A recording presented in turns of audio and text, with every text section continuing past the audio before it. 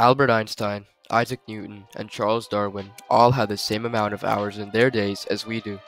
And yet, we find it so difficult to make time for our goals, work, and personal lives. Well, in reality, there are ways that we can optimize our lives using science in order to increase our productivity given our limited time. In this video, we'll show you exactly how. Let's begin. Number 1. The ultradian rhythm. This is a concept that has been extensively researched and even mentioned by Dr. Andrew Huberman in some of his podcasts.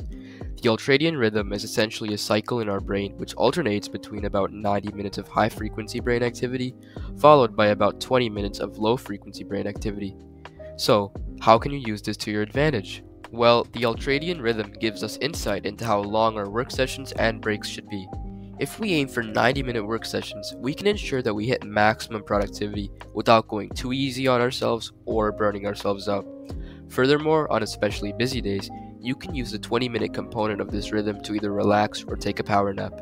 By developing an understanding of your brain's capabilities and limitations, your productivity will soar. Try this technique out and comment down below if it works for you. Number 2.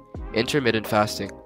In simple terms, intermittent fasting involves eating within a fixed window. This window can range several hours, maybe 9 a.m. to 6 p.m., and it is meant to help you enhance your physical and mental health. If you decide to begin intermittent fasting, we highly recommend placing your work sessions outside of your eating window.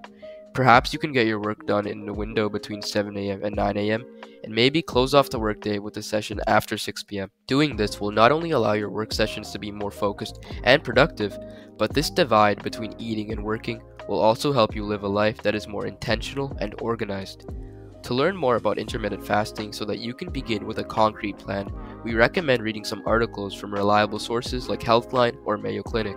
Before we move on to the final tip, we want to give you a special offer. If you're a student or worker that wants to level up their physical traits while still having time for other aspects of their life, consider checking out our full-length Looks-Maxing playbook linked in the description below. Now, let's get back into the video. Number 3. Stick to a fixed sleep and wake-up window. We talked about the ultradian rhythm earlier on, but now we're focusing on the circadian rhythm. You can think of this as your body's internal alarm clock. It is precisely the reason why jet lag exists. Your body doesn't understand that you're in a new time zone, so it takes a while to adapt to new sleeping and wake-up times. But, believe it or not, we are actually jet lagging our bodies by having inconsistent sleep and wake-up times. This is why we strongly encourage you to pick a realistic sleep and wake-up window and commit to it. You can start out with a wider window. Maybe you want to get into bed between 10:30 and 11 p.m. and then wake up between 7 and 7:30 a.m. As the habit begins to stick, shorten the window.